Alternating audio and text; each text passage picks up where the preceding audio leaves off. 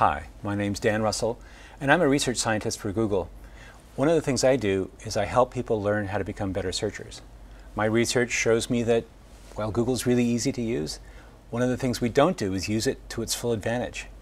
That's what the point of this course is really all about, how to make you become a better searcher. So in this course, what we'll do is actually try to get across the big idea of Google, how Google works, the idea of search, and I want to teach you 3 key ideas in this particular class that you can use to become a much better searcher.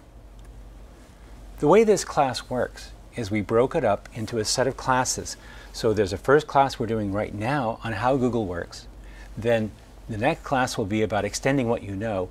We'll continue on through 6 different classes, all the way to the end where we put all the ideas about how to do Google search together. Now each class actually has a set of lessons. The first lesson will be just a short video like this one. Later, after you complete this one, you can go on to the next lesson, which will be another short video. These videos will be between 3, 5, maybe 10 minutes long. They'll be quite short, and after each video, we'll have an activity. The activities are intended to allow you to exercise or to practice what we've just been talking about in each of those lessons.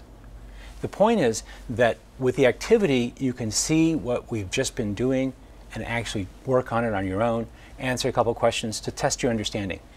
You don't need to do these, you could completely skip them, but I recommend you do them. It allows you to cement the knowledge that you've been picking up in each of the lessons. In each class, we'll be learning a set of ideas. During the course of this course, we'll be having 2 tests. There'll be a midterm test after class 3, which will test what you've learned in the first 3 classes. This will be graded and will be added to the test score you get on the last test, the end of class test, after class 6. What counts in this class? Well, what really counts is that you learn the material, but for the purposes of getting to the certificate, there's only 2 tests that really count. There's the mid-class and the post-class assessments. We have a lot of activities in between each of the lessons, but that's really intended to reinforce what you've been learning and to give you the chance to practice a little bit. So we highly encourage that you take the time to do it because you'll be actually a much better learner as a consequence of that. But for the certificate purposes, doing the midterm and the post-class assessments are really all you need. Notice that the assessments have to be done by the dates listed in the welcoming email that you've got. We'll remind you of this throughout the course of this lecture series, but I want you to take note. They have to be done by the deadline.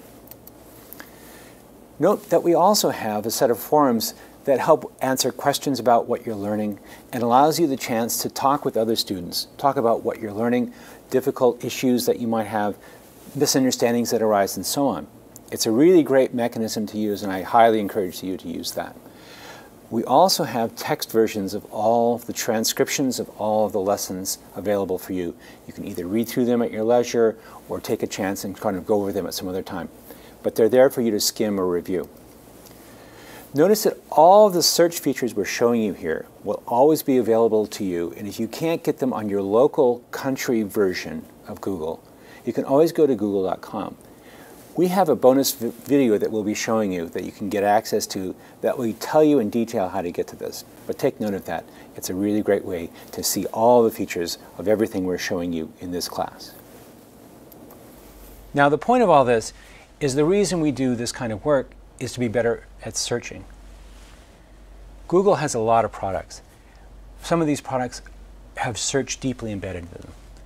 The techniques and ideas you learn here, you'll be able to transmit to all these other products, and you'll be a better searcher. You'll be able to find knowledge much more quickly, much more efficiently, much more accurately, and that's, after all, what we're trying to do with this class.